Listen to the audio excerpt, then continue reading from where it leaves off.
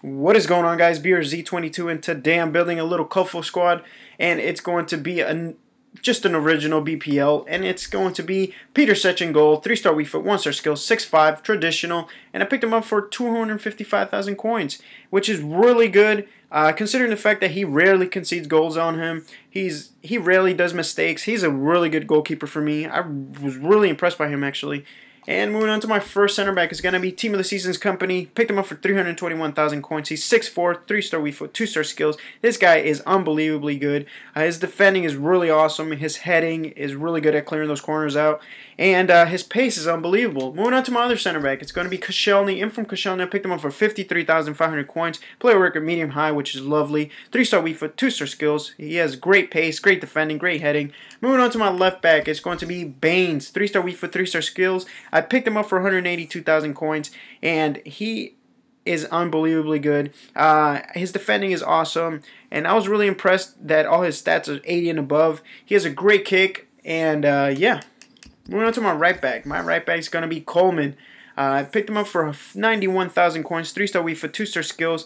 He's actually really impressive. 85 defending is really good on him. His 88 pace really helps him. But moving on to my center defensive mid, it's going to be the monster, Yaya Toure. This guy's a freaking tank, man. Player worker, medium high, 4-star weak foot, 3-star skills. He's 6'2", and as you can tell, all his stats are 83 and above, which is really insane for him. I picked him up for 627,000 coins, and he is well worth it.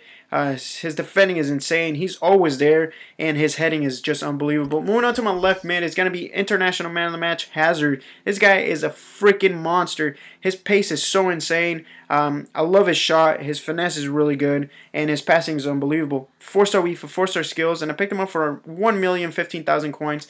And yeah, moving on to my right mid, it's going to be Nasri, 4-star weak for 4-star skills. I haven't scored with him, which is kind of sad, but I do like him. He does assist a lot, and I picked him up for 132,000 coins, which is not bad, actually, for a nice little 86 rated card. Moving on to my center attacking mid, it's going to be the one and only Luis Suarez. I don't care what people say about this guy. This guy in this game is awesome. 4-star weak for 4-star skills. I picked him up for 580,000 coins, which is really cheap. His shot is unbelievable, guys. His dribbling is freaking insane, and his passing is actually pretty good as a cam. And yeah, his pace doesn't feel too slow, and he's a strong player. But moving on to my right striker, it's going to be man of the match, Van Persie. This guy's a 4-star weak foot, 4-star skills, and he has a rocket of a shot. I really do like him. His dribbling is really nice, and he's a strong player as well. I picked him up for 900,000 coins, which is not bad.